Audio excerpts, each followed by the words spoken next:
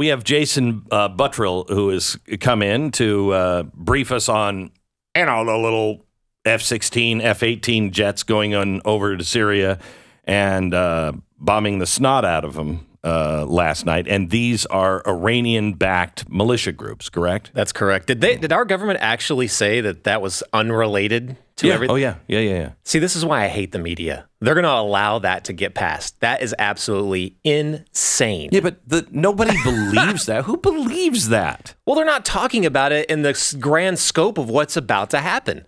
Israel is about to become the center of the world, and they're not talking about it that way. What do you mean they're about to become the center of the world? Oh, Glenn, this is going to be I don't want to use the word insane again, but it's going to be insane. This is all a part of a plan. So right now, I think since the last 10 days, we've been hit 19 times by these Iranian-backed forces. Correct. We have had zero response since these F-16s, whatever, actually went and retaliated. 16s and 18s. Nuts. I mean, there was no response. And what this is a warning. So this is all a plan. Now, I didn't sit in with the cabal, you know, this axis of evil that's gone together. That we know of. That we know of. Yeah. I was not sitting there listening to the plan, but this is a plan. There's no way Gaza does that attack without Iran's approval, without their sign-off. There's no way. Correct. But the problem is for Hamas. They're not set up to engage in a war of attrition with Israel. They're not. So then you got to ask, what is the plan then? Well, the plan is for them to sustain this attack. They've been firing nonstop rockets. Again, where did they get all these rockets? They came from Iran. They came from Hezbollah. And they can only do this for a certain amount of time. Well, what they're doing is waiting for the ground invasion from the IDF into Gaza to happen. That is going to happen. So what then happens? Well, then Hezbollah gets involved. Then IRGC from Syria, which we just struck, then they get involved. All of these fronts converge. That's been their plan since the beginning. Multi-front war on Israel.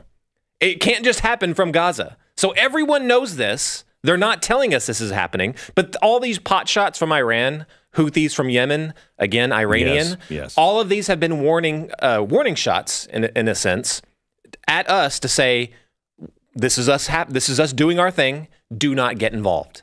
Because if we do get involved, and that's what we're waiting on right now. We're waiting on, the reason the ground invasion has not happened yet is because they are waiting on American assets to get in theater. Just say it that way. Our government, media, just say it that way. We are waiting on American assets to start engaging in this war. That's what we're doing. We have already sent 2 aircraft carriers. It's not going to be enough. I expect another one. I expect another one. Because when Iranians... When's the last time we had 3 aircraft carriers in that region? Gulf War. Okay. Yeah. So we've already put thousands of American troops, sailors, and airmen into the Gulf region because of this. The president sent over another 900 troops yesterday just to go into Syria and to back our forces in Syria, which we are just watching the oil fields, right? Isn't that what we're doing?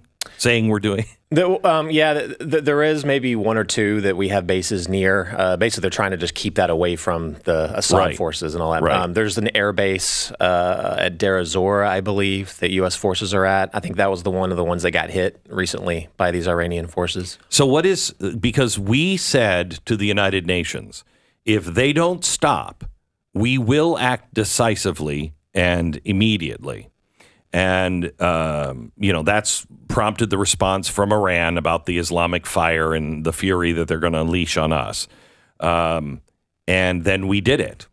So where does this go from here? I mean, that threat is empty words based off of the Biden administration's response so far. This one little attack on whatever they hit is so minor. They need to be going directly at these Iranian-backed militias. And those spread all the way through into Iraq.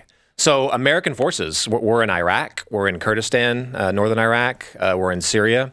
All of these air assets they're trying to get to protect U.S. forces that we have strung out all over the place, because those are now targets. So ground invasion, Hezbollah, IRGC get involved, and then Iran directly, God forbid, on some of these American sites, because they know that for them this is war. For us, this is, we don't know what to do. We're going to let it. No, we're all going to be drawn into this. And it just depends on how far this is going to progress. I would think the big shot that Iran would do would be to start shutting down the straits, Strait of Hormuz, Bab el-Mandeb, in the Red Sea. That happens, and it is war. It's global war. You shut those straits down, that's global war. Big time. But that is the direction we're headed. And you got to wonder why now. Well, let me ask you this, because you just say why now. As you were talking, I was just thinking, it's interesting. The Biden administration is weak, absolutely weak, pathetic, and it's the citizens are in disarray, and not necessarily all behind the president. There's a bunch of people that are, and a bunch of people that aren't. Same with Bibi Netanyahu. The citizenry is split on his administration. Same thing in Iran. Same thing in Russia. Same thing in Ukraine. All of these, Syria, all of these countries that are engaged in this, they have weak governments right now. Is that a coincidence? I think that's definitely part of it. I think I feel like we're taking the brunt of trouble to hold these administrations up. Yeah, for sure. And then I think that our weak government, doing whatever their interests are in Ukraine, getting bogged down in Ukraine, has definitely played a big part of this as well. Because we are probably about 12 months behind on ordering ammunition to replenish our own stockpiles because of the Ukrainian war.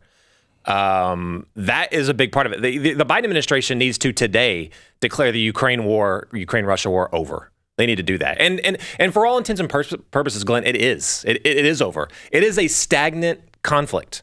The battle lines, the front lines have been set. They're not going to make any more major advances on either side. Those are set, but we're still continuing to fund and arm that forever war. And right now, it is a forever war. They need to declare it over. They won't. It's done. We are now bowing out of that because there's nothing to be gained. Yesterday, Hamas was in Moscow. Yeah. Meeting with, high authorities in Moscow. Yeah. Moscow has made all kinds of alliances with Iran. Yeah. So we have our axis of evil. Yeah. And if Iran engages us and Israel, then our eye is off the ball, they will think, in Ukraine. And it will be. It should be. We're not. What are we doing? Mm-hmm. And they will use that as a way to go into, Ukraine, bog us down in a two-front war. And I don't think it's very long before China then goes in and goes into Taiwan, because there's no way we could fight a three-front war. Yeah. And that's what they want to expose. The days of a lone global superpower are over, and how they always use the word multipolar war. They're forcing the multipolar war, how that looks onto us pretty much right now in real time. I don't think that Russia can't really do anything to support Hamas at the moment, or even really Iran. They have their own problems. They have their own munition problems and money problems. But this is definitely a time for choosing, and it's showing the world what it's going to look like in the very near future. Sides are getting split. Countries are choosing who they want to align with. And as how can Germany, France, England choose Israel? How could they possibly do that? They are over. Look at what's happening in our country. They are overrun by Islamists. How are they going to possibly do that? Because they'll have a fight inside of their own country as well as in foreign lands. And talk about weak governments. They are the poster children of weak governments. They have people in power that are sympathizers. They're all on the woke side. They're all on. So many of them probably privately support Hamas, and they don't even understand why, because they've been told they're supposed to. We are infested with this kind of leadership all over the free world.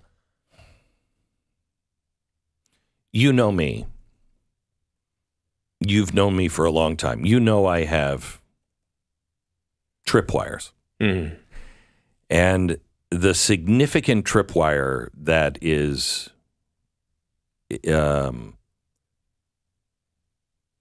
the last real significant tripwire that I have to do things that that I think protect my family and everything else.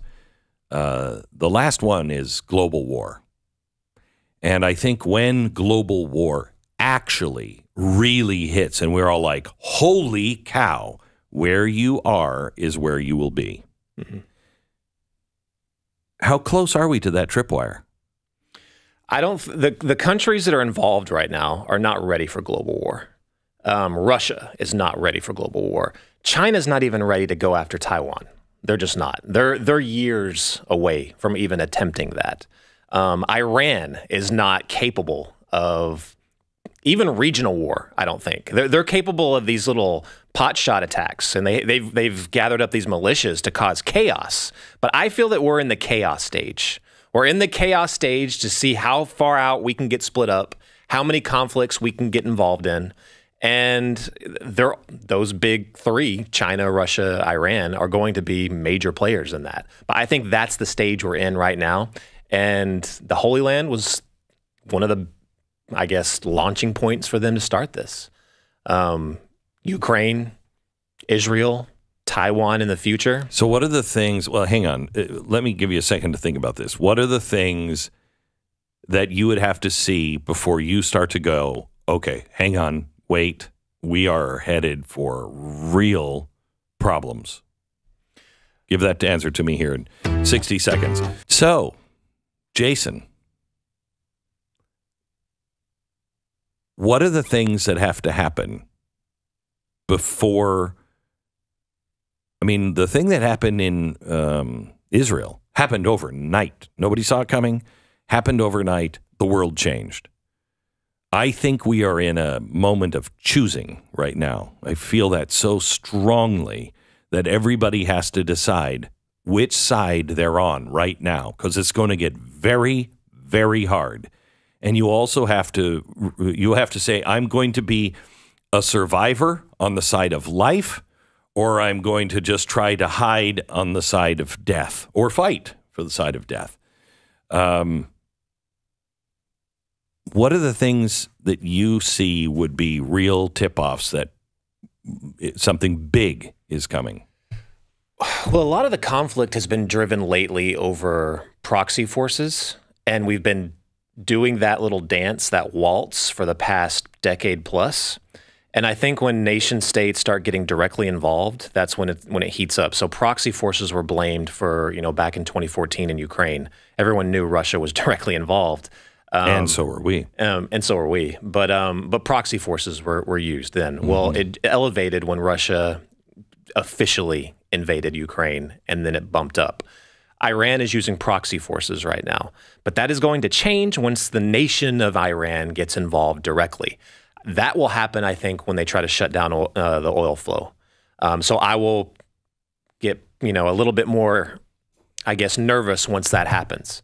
When China starts making moves directly, against Taiwan, instead of using asymmetrical warfare and things like that, then I'll get more. I think Taiwan is more of, I hate to say it, but collateral damage. I think Taiwan happens when the rest of the world is concentrating over in the Middle East. I agree. I think that will be one of the final dominoes to fall. Yeah. But the things to start looking at is look at the nations that are starting to make their choice in this time of choosing. Look what Turkey just said. Turkey just came out in support of Hamas and said Hamas are just freedom fighters. Mm-hmm. That's a NATO country. Maybe not for long. If they continue to stay in, then the next president needs to think about finally taking us out of NATO. They just need to do it. I don't even know the reason NATO even still exists. Countries like Qatar. Qatar is, along with Turkey, the largest state backer of the Muslim Brotherhood, a.k.a. Hamas. Mm-hmm. We have a military base in Qatar. Now, it's only a matter of time before Qatar also makes their choice in this time of choosing. You're going to start to see the separation happen. And it could happen rapidly. It could play out over a decade. I'm not sure. But these are the things to watch when you're looking at, okay, this is starting to get untenable. Big change is about to happen. How bad is the loss of that base in Qatar for us? I mean, it's a major base. Is it a naval? It's an air base. It's an air base. Which is the one right across from Iraq and Iran? Is that in the UAE? There's like a naval base there, isn't there? Maybe that is the one at Qatar. I'm not sure. I'm not sure. All right. Any other good news you have to share with us? There is a God and he is good. Yeah.